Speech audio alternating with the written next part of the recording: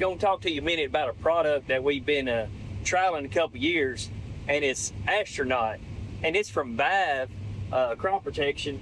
So we put it in at the V5, V6 range. We put it in with our herbicide, and y'all know, and I know, that there's not all kind of fungicide-based materials that play well when you got a tank load of, you know, atrazine, Roundup, fertility. You know, there's multiple things in our program at our herbicide timing on corn.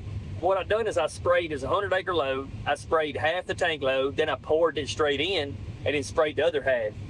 And we seen a good result from it as far as we seen the stalk strength, diameter wise. We come out here and checked a lot of stalks after that, say the V10, V12 range. And we really liked what we seen.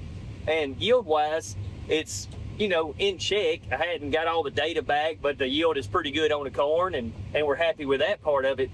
But if you're looking for something in your program that's under $10, that'll get you from that V5 range to that V10 or 12 range, because we're talking about a 40 days on this active on this thing, you know.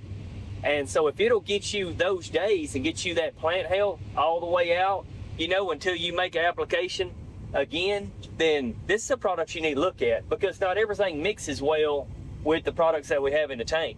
So if this is something that you need, and you need that crop health, plant health, and it's something that we're going to lean on pretty hard next year, especially when we're going on the thing from corn behind corn, because the way prices are, I think it's something that we're definitely going to put in the game as far as plant health, from that V5 to V6, from that range up to our V10 range, because 40 days will get you a lot of plant health through that, and then we can come in there with our V10 after that.